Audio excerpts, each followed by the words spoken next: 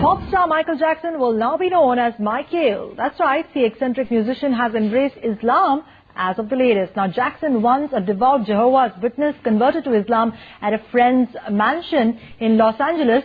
The conversion was officiated by an imam from the local mosque along with the singer's friends. The 50-year-old singer, who rejected an alternative name Mustafa over Michael, was joined in celebrations by British singer Cat Stevens, now known as Yusuf Islam, after famously converting to Islam. The change came as Jackson prepares to give evidence on Monday in a $4.7 million lawsuit brought by Prince Abdullah Al Khalif of Bahrain for failing to honor a recording contract.